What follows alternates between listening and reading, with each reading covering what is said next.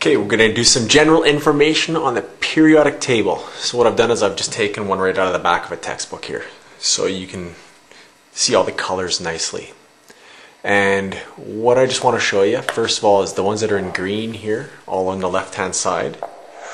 These things are called metals. Okay, so the green left-hand side of the periodic table is a metal, and most of the periodic table has got metals on it, and they're good conductors of heat and electricity.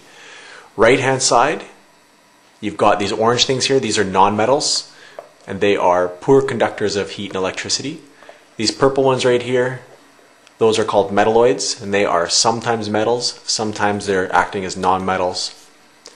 Blue ones on the side here, it's on the metals, or sorry, on the non-metal side, but the blue ones are specifically noble gases. They don't like to do anything at all. And this zigzag line is what's going to split metals and non-metals. So that zigzag line is going to split right hand side to the left hand side.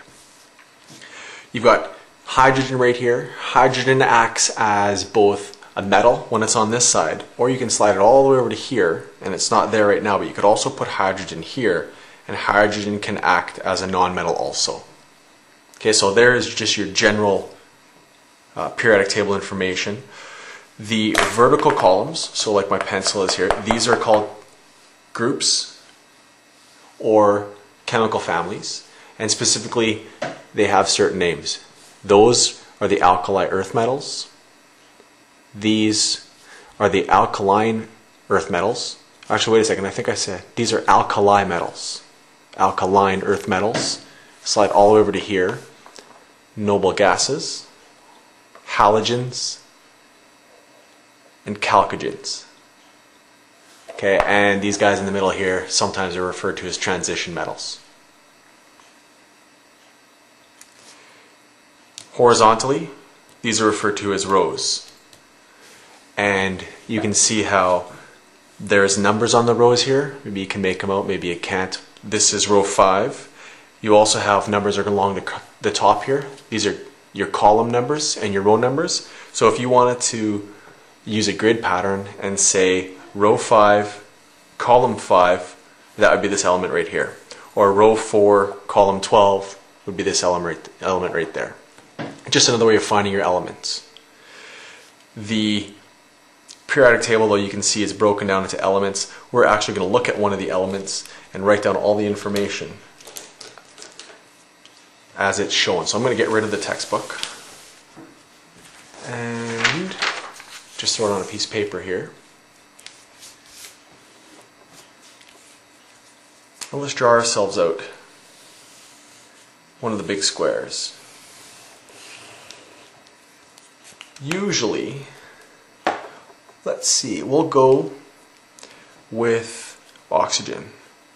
Okay, so usually you would have your atomic number, then you would have its name, I think. It doesn't really matter. Oxygen. Chemical symbol is O, and then you look at, and then it has the atomic mass, 16.0. That's your atomic number.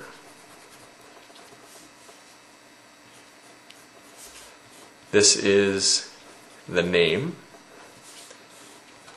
O is your atomic symbol.